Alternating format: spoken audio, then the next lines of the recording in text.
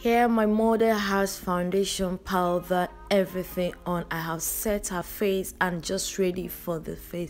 It's your girl Beauty by LQM.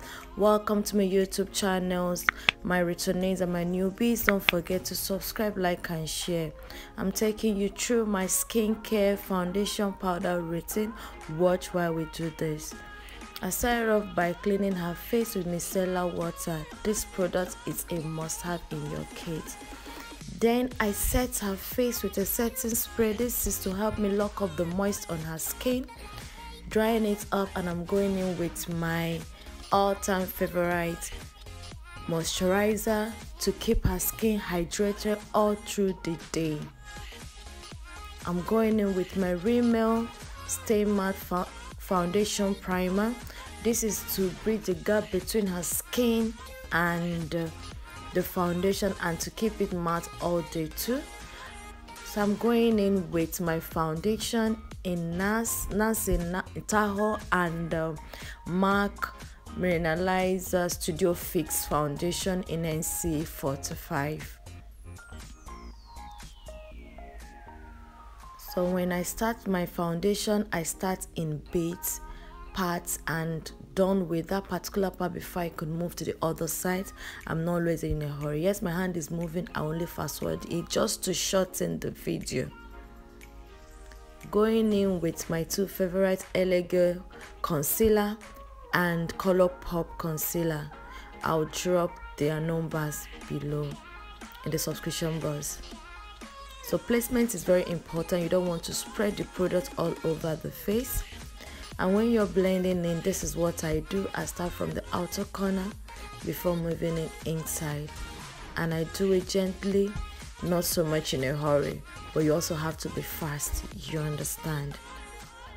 Start doing this, I usually go in with a shade lighter. I don't like going with 2 or 3 shades lighter. It takes a lot of time to blend. So why stress myself? Going in with my all-time favorite also Black Opal foundation. I love using this product for contouring. Now it's time to set under her eyes. First thing I do is to go in with a pressed powder. This is to help keep the skin smooth and eliminate any possible flashback. Alright, so you don't want to be in a hurry like I always say, but you also want to be fast with it. So done with that, I'm going in with her exact foundation powder shade to set all over her face before going in with the contouring product I want to use to set the contoured area.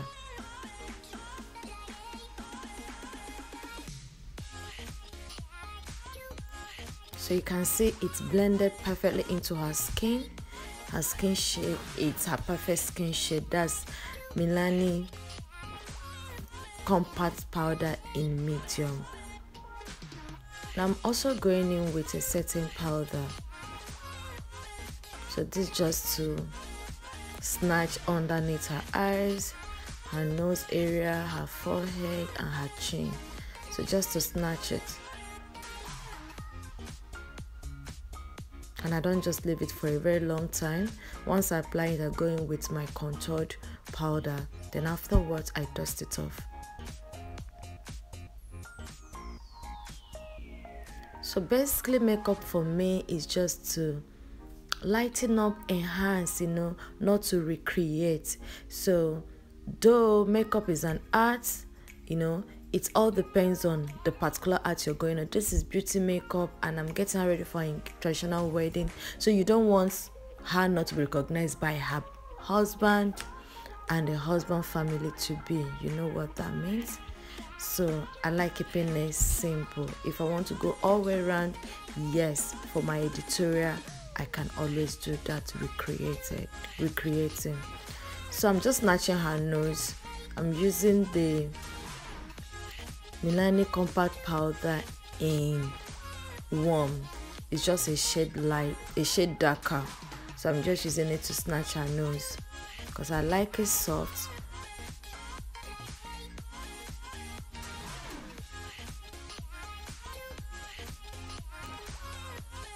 So just dusting off the setting powder. Like I said, I don't just leave it for too long. It all depends on the mood I am in, seriously.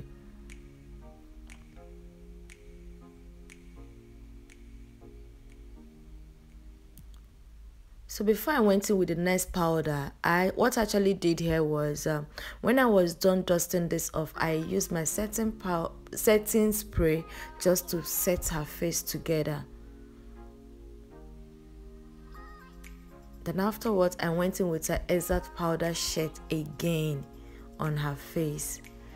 So I'm contouring her face. I'm using my MAC mineralized skin finish in deep dark, so I'm just using it to add contrast to her face, more like the area I contoured. I'm applying in those areas, so you can see it's still subtle because that's the look I'm going for. And this is what we have. Yay! Thank you for watching. Don't forget to subscribe, like and share if you enjoyed it.